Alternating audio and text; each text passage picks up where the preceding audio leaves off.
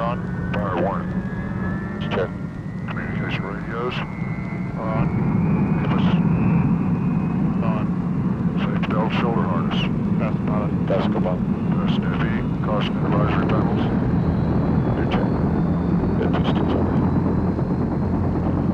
Pim's chunks and ground wire. Remove. Rotor brake. Rotor brake is off. Fuel control levers. Open. Open. Number 2 engine. Use all the clear to. Turn it 2.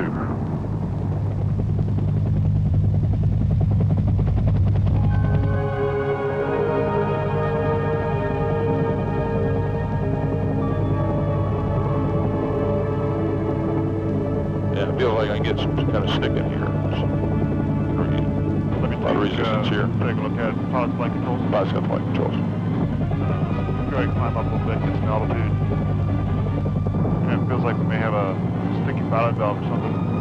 Amos. I'm having a tough time controlling it. Right by me. I don't think we're going to get it now.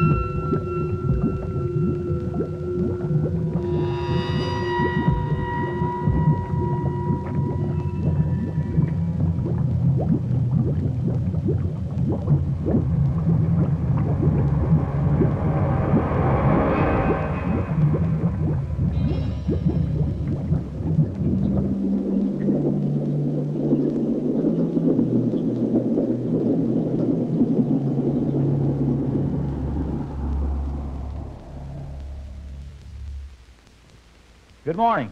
I'm Senior Master Sergeant Lon. Welcome to Underwater Egress Refresher Training. During the next 2 to 3 hours, we intend to reacquaint you with those procedures and techniques which will enhance your chances of surviving an overwater helicopter ditching. In order to do this, we plan on emphasizing the following helicopter airframes: the H-60, the H-53, the H-3, and the UH-1N. The training program will consist of the following areas. During the last 2 years, over 130 military personnel have been involved in emergency helicopter ditchings. Over a third of those occupants were killed. Of those that survived, nearly 80% had received some type of underwater egress training. Used together to extract you from a sinking helicopter. The two biggest problems associated with underwater escapes are inrushing water when the aircraft starts to sink and disorientation from unusual attitudes. Premature release of a harness or lap belt usually results in confusion and death. Not panic, and they were able then to free themselves from the wreckage, egress from the aircraft, and successfully make their way to the surface. The most important factor common to successful escapes is the confidence that underwater egress training provides. Are there any questions? If not, let's head out to the tank.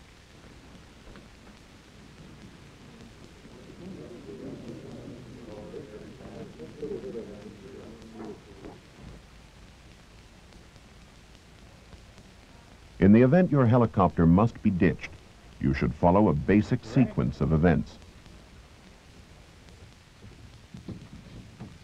Check your survival equipment.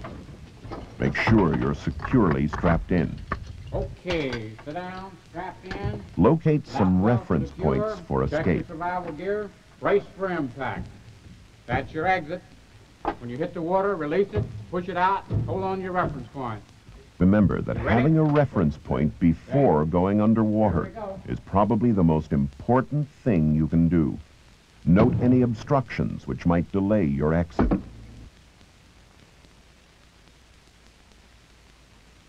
Brace for impact. Hold on to your reference point. After impact, maintain your reference point. If you can reach an escape hatch while remaining strapped in, now's the time to open it. If the aircraft begins to sink, take a last deep breath and wait for violent motion to cease. Keep keep your hands off your harness or lap belt. Premature release can kill you. If you have a helicopter emergency egress device, or HEED 2, insert the mouthpiece just after you hit the water. Airflow starts automatically. Breathe normally, always exhaling while ascending. If you're not able to activate the HEED, your first priority should be a normal escape. Release your lap belt or shoulder harness, maintaining one hand on your reference point. Pull yourself hand over hand, following reference points to the nearest exit. Avoid swimming out and kicking, which may result in injury to others behind you.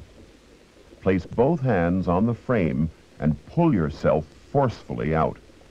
When clear of the aircraft, but not before, inflate your LPU.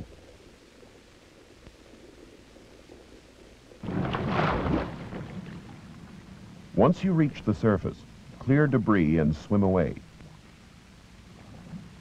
The best swimming technique is the breaststroke, followed by the back and side strokes. Use the crawl only to get away from debris or to reach a nearby life raft. Endurance, rather than speed, is the most important in survival swimming. If a life raft is available, gather everyone on board and check for injuries.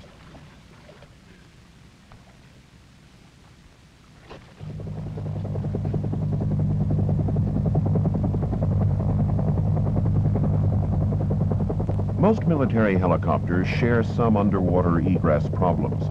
The co-pilot's position, for example, can be obstructed by the collective. The co-pilot must ensure the pitch lever is out of the way should escape be necessary. Your communications cord can hinder your escape once the cabin fills with water. Make sure you disconnect before you begin your egress.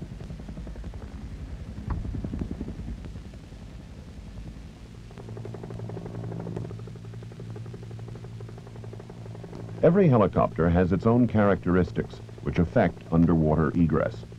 The H-1 has a natural tendency to roll right toward the pilot's side once it hits the water. Consequently, most escapes will be from the left side of the H-1. The H-1 pilot and co-pilot's secondary egress should be through the crew compartment. The backs of the seats make for effective handholds as you work your way through the door frame. From the main H-1 cabin, crewmen and passengers should exit through the door nearest them. The windows may also be removed by pulling on a single handle, creating several alternate escapes.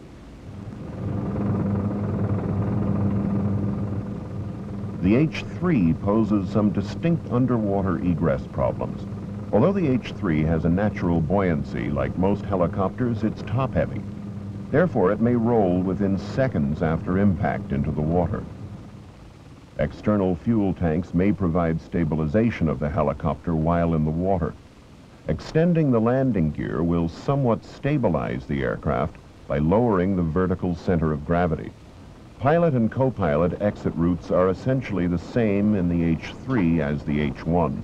However, the flight engineer's seat may create an obstacle for secondary pilot and co-pilot egress if it's in the down position. Conditions permitting, the cargo door assembly should be opened prior to water landing. Otherwise, stress between the cargo door assembly and airframe might cause difficulty in opening, particularly if the helicopter inverts in the water. Other H-3 egress points from the crew cabin are two jettisonable windows, one over each sponson. And although the H-3 has a ramp, it would not normally be used for egress since it's not quickly released or may be filled with cargo.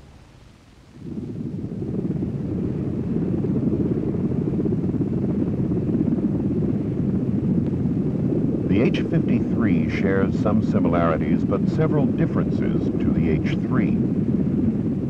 The H-53, upon landing in water, may remain stabilized due to its external fuel tanks and overall better balance than the H-3. If If the helicopter does not invert, standard egress procedures should be followed.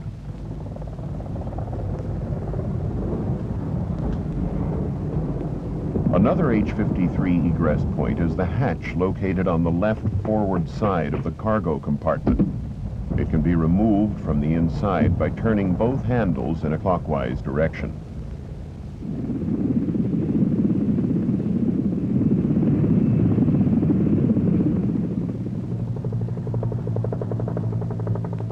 Underwater emergency egress from the H-60 requires some unique precautions.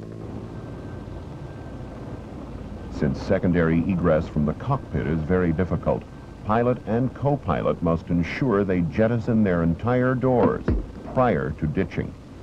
And they must move armor plating out of their escape path. If either H-60 pilot or co-pilot attempts a secondary exit through the main cabin, they will find obstructions in their path.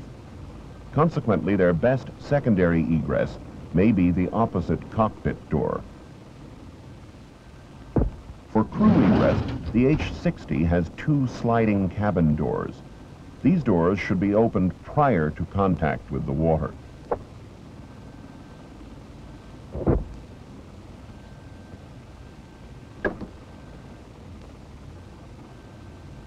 H-60 cabin passengers and crew members have shoulder harnesses in addition to lap belts, which connect to a common release mechanism.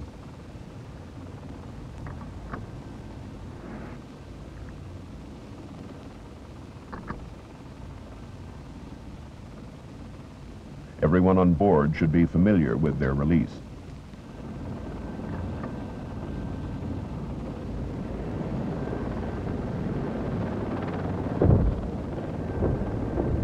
The H-60's gunner's egress is the window in front of him.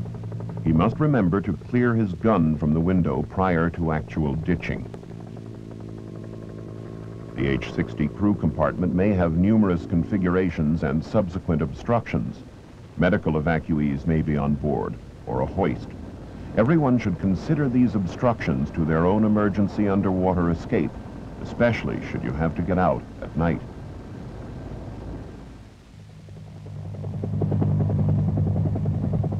Safe underwater emergency egress depends on proper crew procedures. England approach control, Razor 6-5 with emergency. Razor 6-5, England approach, go ahead with your emergency. Roger, sir, Razor 6-5, we're about 40 miles south of Hurlburt this time, experiencing severe vibrations, and we'll be requesting directing to Herbie for a full stop. Razor 6-5, roger. Hobart is landing runway 36, wind calm, altimeter 299 Say souls on board, fuel remaining in minutes, and squawk Manny on 7700. Yeah, roger, sir, we have 8 souls on board. We got about 2.5 hours of fuel remaining, and we're going to squawk 7700 this time. Razor 6-5, roger. Radar contact. Standing by ditching checklist, sir. Ditching checklist. Crew passengers. Alerted. Survival equipment. We have the raft in position on the right side, sir. Roger, copy. Safety belt, shoulder harness. Fasten the lock, pilot. Fasten lock, co-pilot. Life preservers. Okay, I've got mine on. LP, go. Make sure everybody's aware not to pop until we're out of the aircraft. Roger, sir. Feeling the pedals pretty hard now. Yeah, I can start to really feel it. It's getting worse. Getting yaw kicks. Tail just went. Auto rotation enter immediately. Throttle shut off. Landing gears England, up. mayday, mayday, mayday. Landing gears up. We're going in. Raider 6-5 is going in present position. Mayday, mayday. Mayday, mayday, mayday.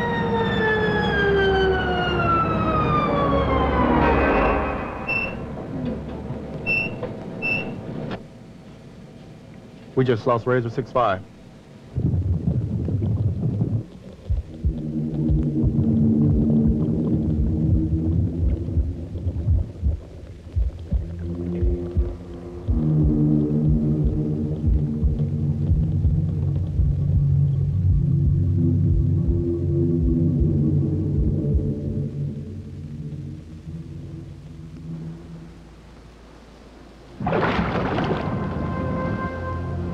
Helicopter ditchings are survivable. Mentally review proper procedures every time you board the aircraft for an over-water flight.